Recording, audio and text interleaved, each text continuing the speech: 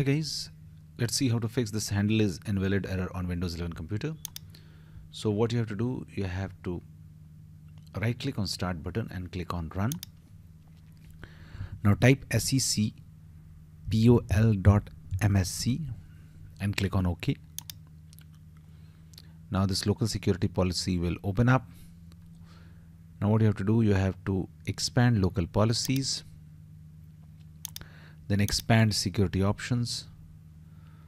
Click on security options.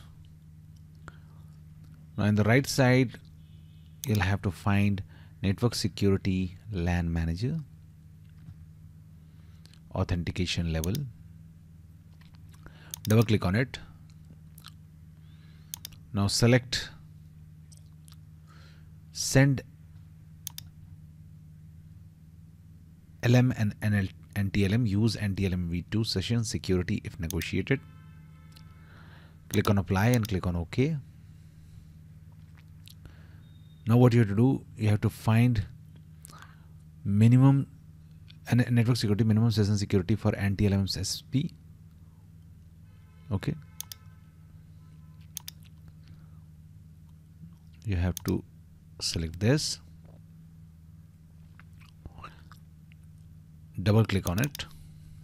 Uncheck this option. Require 128-bit encryption. Click on apply. Click on OK.